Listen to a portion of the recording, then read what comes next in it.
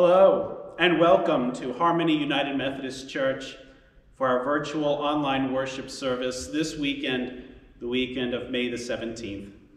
I am Jeffrey Zalatoris, the pastor here at Harmony, and today I'm joined with Elaine Stuckey providing music, Tammy Hamilton being our liturgist, and David Elliott for offering technical production. We are glad that you can join us today, that we may celebrate and worship God in this time. And I'd like to share with you an announcement we have, that we are continuing to plan to share our virtual online worship as our primary source of worship through the month of May. And you can continue to receive this by Facebook and YouTube. And as long as Berkeley County remains a hot spot in the state of West Virginia, I personally believe the risks are too great for us to gather in the church for worship, and that the requirements are also too great for us to offer the quality of worship we would like to offer. Yet this past week, Harmony launched our re-entering committee, and we began the difficult work of preparing for that day when we do return, that we understand how we return safely into the space and can offer the quality of worship we have come to expect here. So I ask you to continue to keep us in prayers as a congregation and to pray for that re-entering committee as they make decisions for us moving forward. I also invite you to join us on our Wednesday evening Zoom Bible study and prayer time.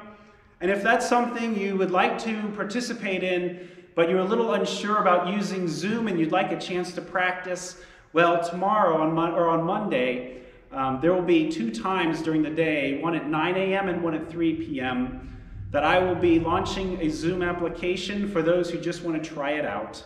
If you'd like to join one of those, you can find the contact information on our church's website events page. And with that, if you have any prayers, joys, or concerns you would like to share with the congregation worshiping during our premier time, feel free to type those prayers and concerns and joys into your Facebook messaging during the morning service on Sunday. So let us now prepare our hearts for worship with music.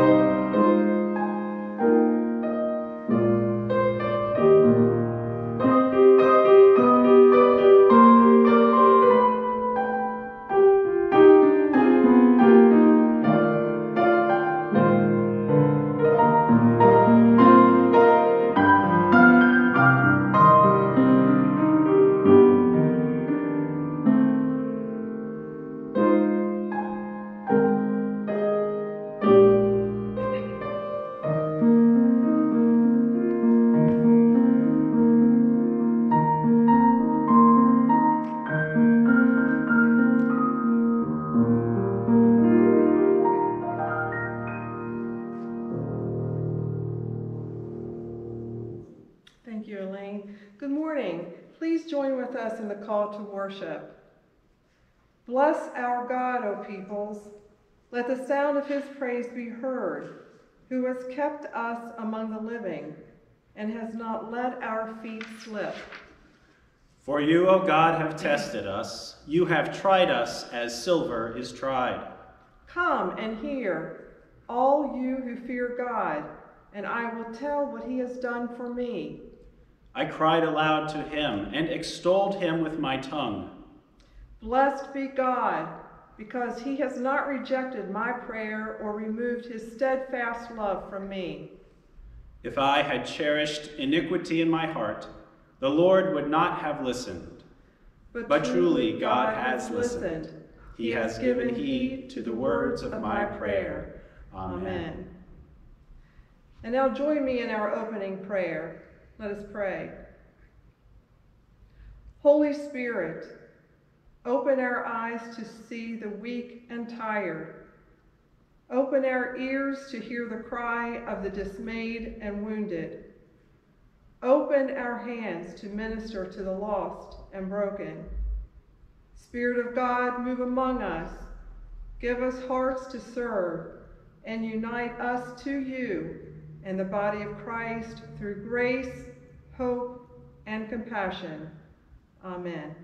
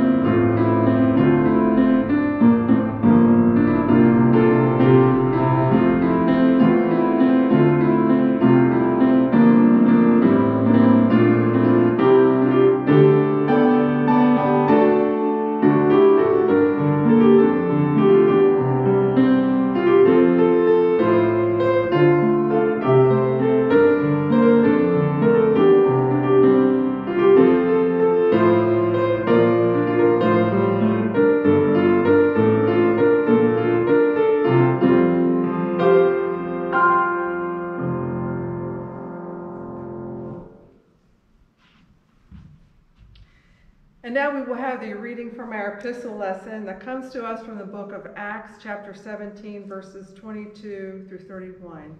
Hear these words. Then Paul stood in front of the Areopagus and said, Athenians, I see how extremely religious you are in every way. For as I went through the city and looked carefully at the objects of your worship, I found among them an altar with the inscription, To an unknown God. What therefore you worship is unknown. This I proclaim to you. The God who made the world and everything in it, he who is Lord of heaven and earth, does not live in shrines made by human hands, nor is he served by human hands as though he needed anything, since he himself gives to all mortals life and breath and all things. From one ancestor he made all nations to inhabit the whole earth, and he allotted the times of their existence and the boundaries of the places where they would live, so that they would search for God and perhaps grope for him and find him, though indeed he is not far from each one of us. For in him we live and move and have our being, as even some of our own poets have said, for we too are his offspring. Since we are God's offspring, we ought not to think that the deity is like gold or silver or stone, an image formed by the art and imagination of mortals. While God has overlooked the times of human ignorance, now he commands all people everywhere to repent, because he has fixed a day on which he will have the world judged in righteousness by a man whom he has appointed. And of this he has given assurance to all by raising him from the dead. Thanks be to God. Amen.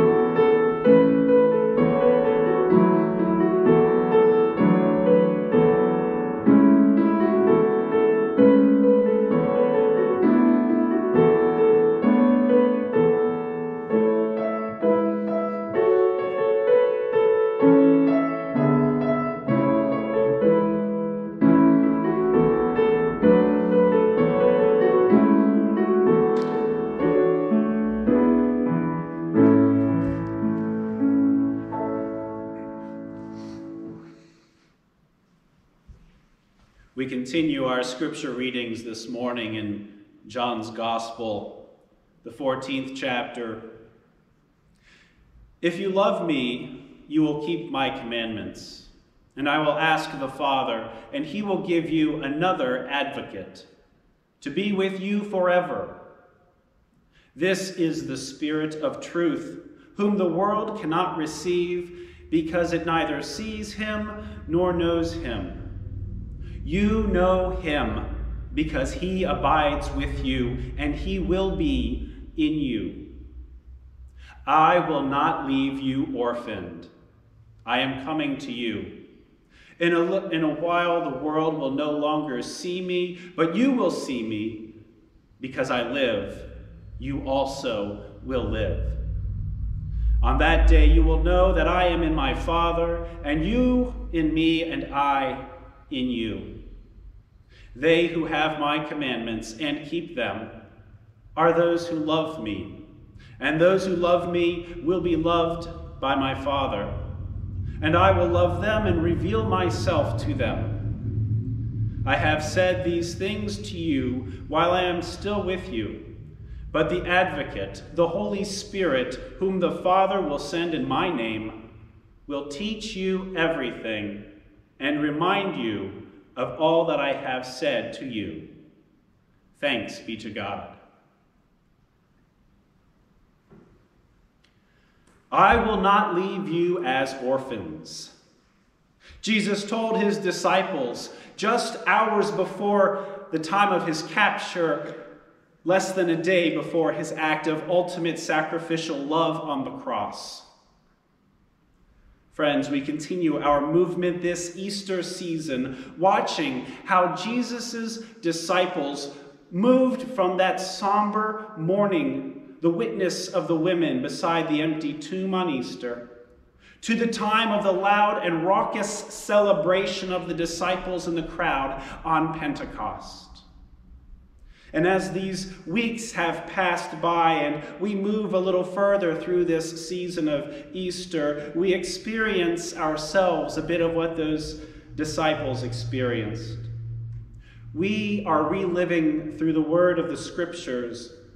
A move from the fear and the surprise that Easter morning to the confidence and the courage that the disciples would display on Pentecost. And along the way, we've been reminded of Jesus' words he had used to prepare the disciples, preparing them for his departure in death and for his return in resurrection. This week, we again are reminded that Jesus prepared the disciples both for that departure and a second departure. For the words we heard today, prepare the disciples for the day of Jesus' ascension, the day that we celebrate in 1 week ourselves. And his words prepared the disciples for the day of the arrival of the Holy Spirit, the Pentecost that we celebrate in just 2 weeks. Indeed, Jesus gave 2 promises to his disciples. The first, that he would leave and return to them, and the second, that he would leave and send another advocate. With these promises, Jesus told the disciples, "I will not leave you orphaned." And so for us today, that promise continues. God did not leave us orphaned. God is with us. The Holy Spirit, our advocate, our companion, our comforter, our helper, moves among us even to this day, nearly 2,000 years after that promise was made. That is worthy of declaring, thanks be to God. Let us pray.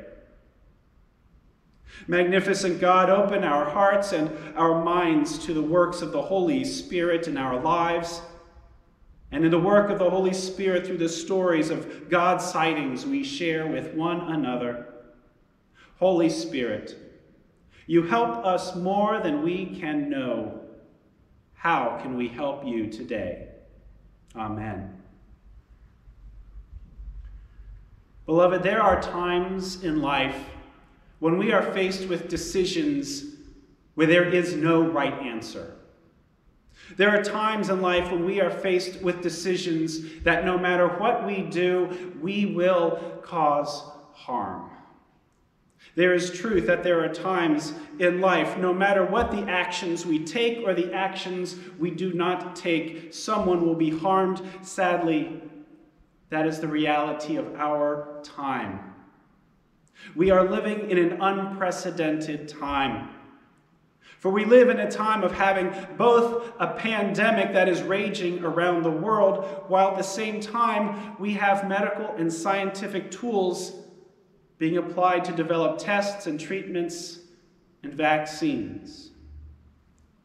Now, pandemics have happened throughout history, and truly there is nothing new or unprecedented in that. And this COVID-19 epidemic truly deserves the title pandemic, having already claimed more than 300,000 human lives around the globe, and having infected more than 1 million persons in just the last 2 weeks alone.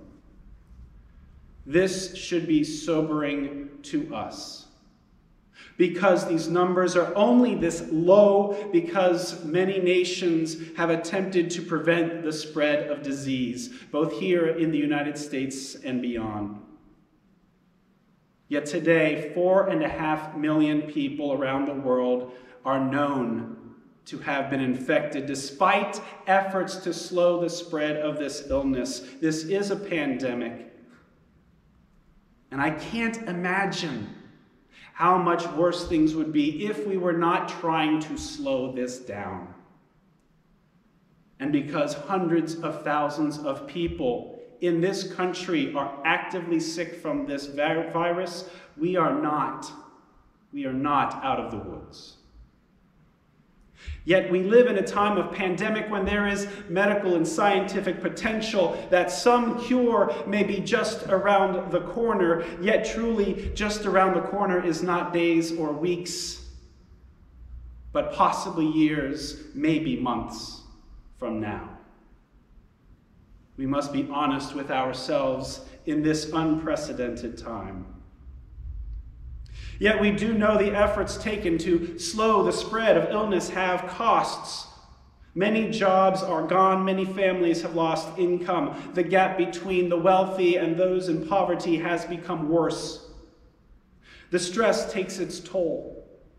Addictions and access to addictive substances does not slow down in this time, but under stress, addictions ramp up. Under stress, household domestic abuse continues, but is now hidden from view.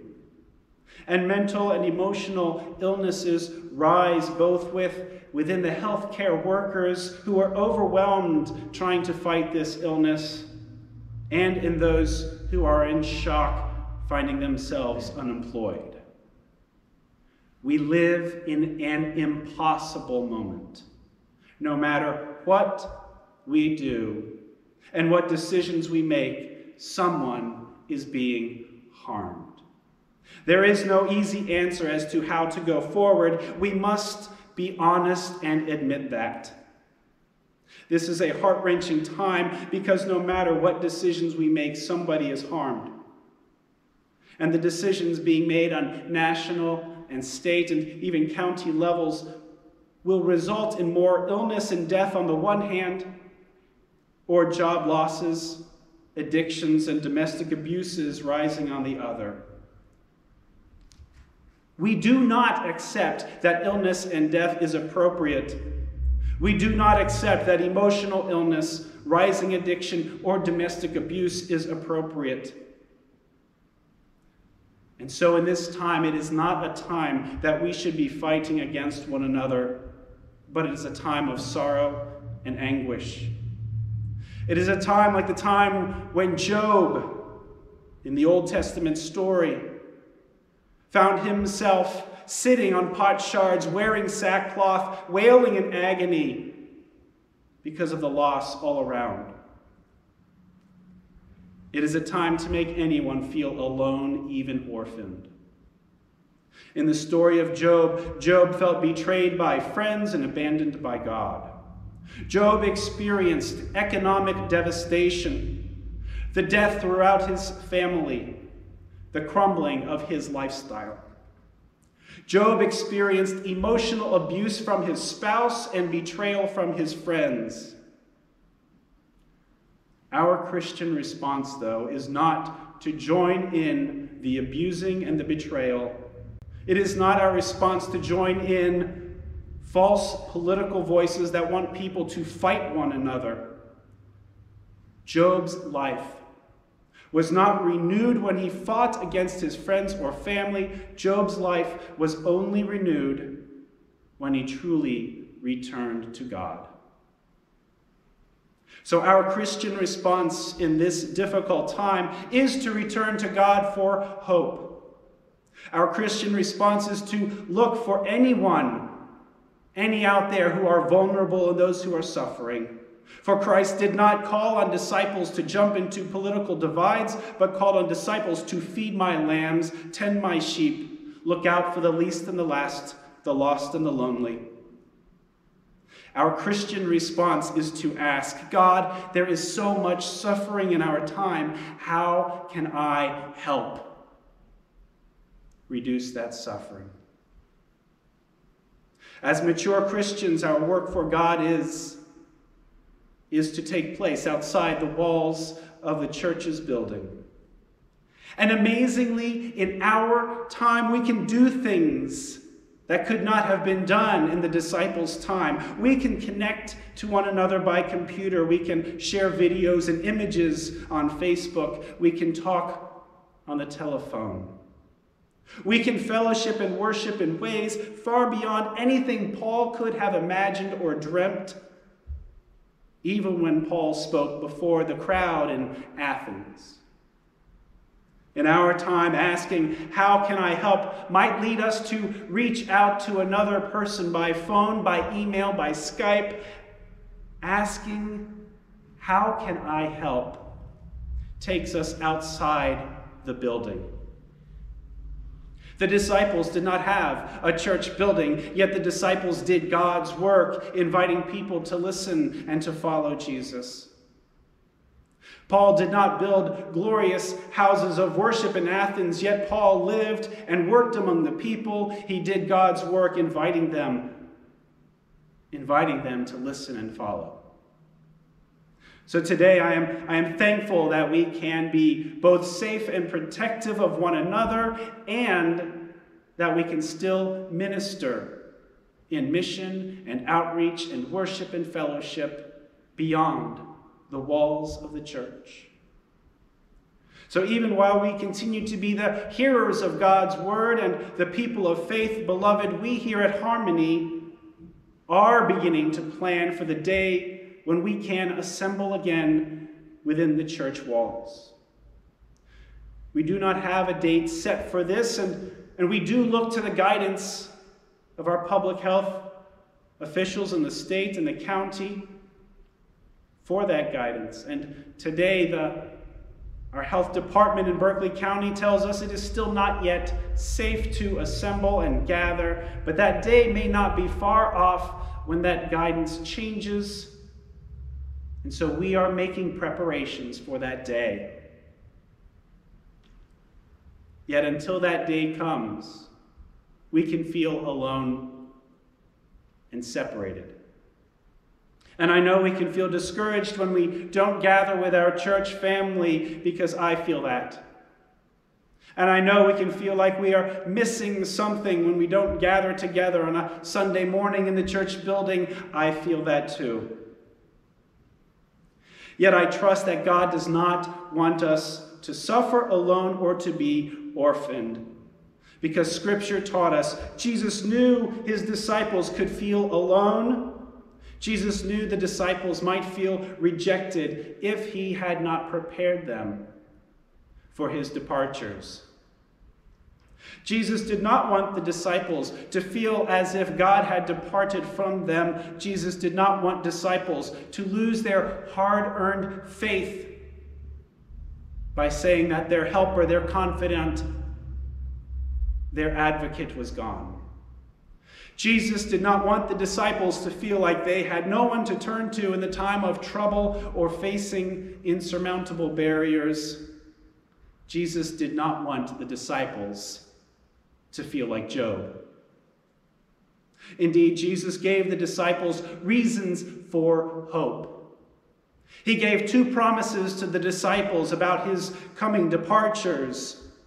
First, he told the disciples he would leave, and he promised to return.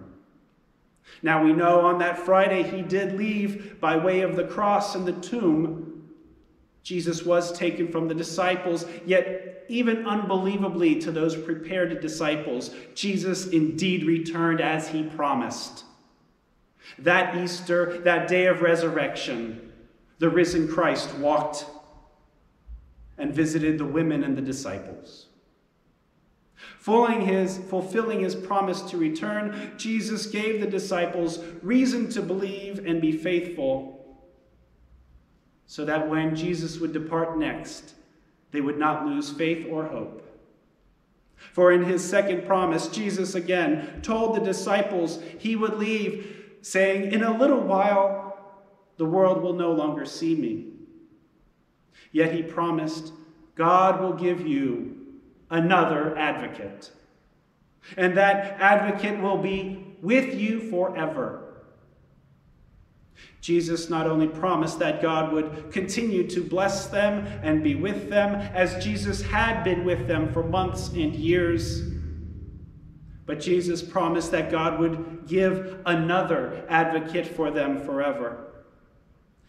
And hear that word, another. For with that word, another, Jesus promised to give the disciples one who is his own equivalent. And on the Pentecost day, that promise would be fulfilled in Jerusalem. Jesus promised to give the disciples the advocate. Jesus promised us that as Christ-following disciples, his very equivalent, the Holy Spirit, the advocate, goes with us all our days.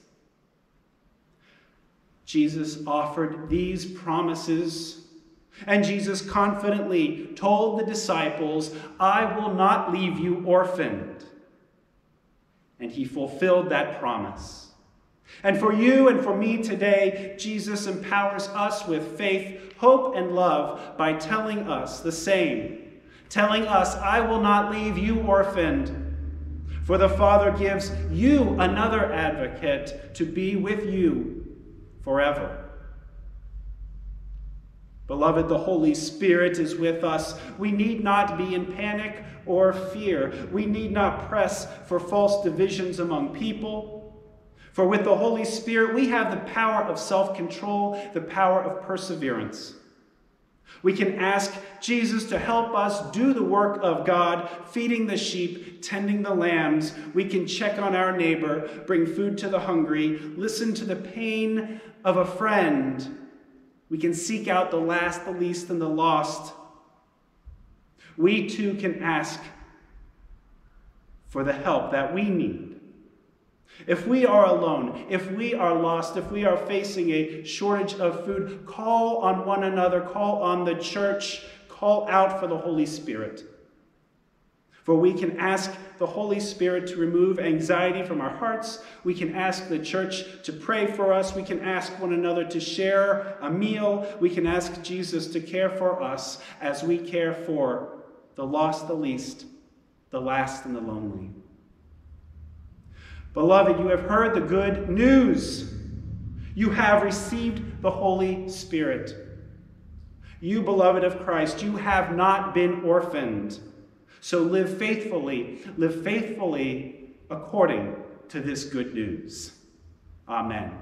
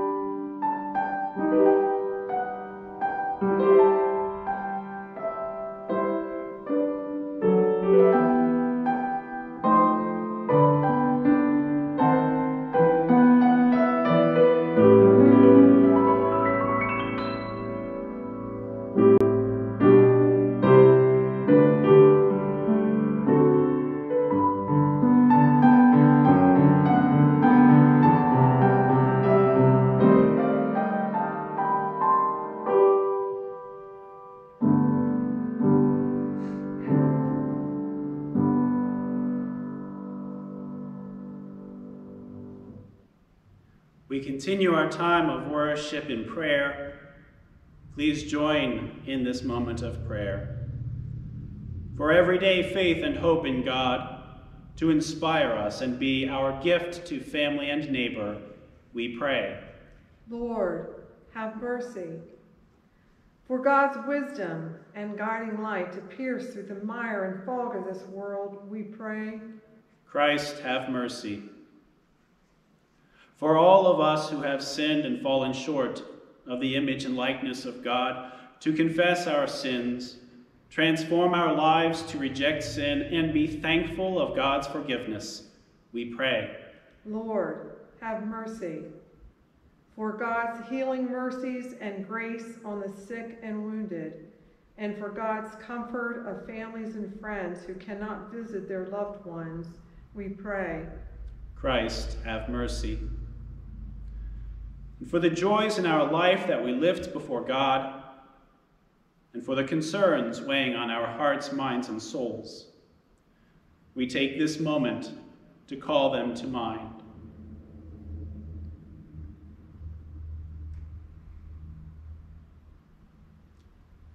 Bless our petitions with your compassion, we pray. Lord, have mercy. And friends, we celebrate the peace of Christ in your lives and with one another at this time. I will offer again the American Sign Language sign for peace be with you. Tammy, peace be with you. And for those watching, I'll offer as well, peace be with you. We are a thankful people. We are a thankful people. We offer one another the peace of Christ. We have shared our gifts with one another, and in this time, we give thanks to God for all that God has offered us, all the blessings we have received. And we take a time today to return a portion of our gifts to God so that we might serve where God has called us as Harmony Church to serve. I invite you this week to take time to submit an online donation or to send a check into the church that we may continue our ministries here. Let us pray our offertory prayer together. Gracious God, we thank you for the life you have granted us, for the talents you have bestowed in us and the mercy you have shown us. We offer you the sacrifice of our praise and our love, and in thanksgiving for what you have given us, we offer you the first fruits of our labors. May our offering be pleasing to you. In Christ we pray. Amen. And join together as we proclaim with the confidence of the body of Christ, redeemed by his grace, that prayer that Jesus taught us to say, Our Father, who art in heaven, hallowed be thy name. Thy kingdom come, thy will be done, on earth as it is in heaven. Give us this day our daily bread, and forgive us our trespasses, as we forgive those who trespass against us. And lead us not into temptation, but deliver us from evil. For thine is the kingdom, and the power, and the glory forever. Amen.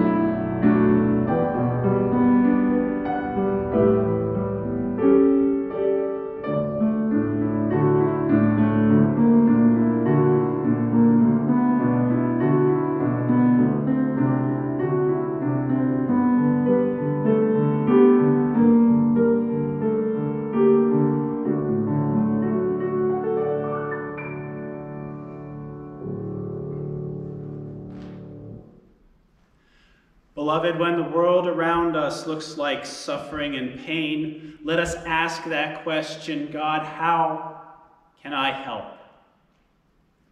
May you be blessed this week then. May you witness the goodness of God, and may you witness God's signs in your everyday life. May you bear and bring that witness of grace into the lives of those around you. And may the triune God who creates, redeems, and sustains us bless you, forgive you, and secure your hope in everlasting life. Amen.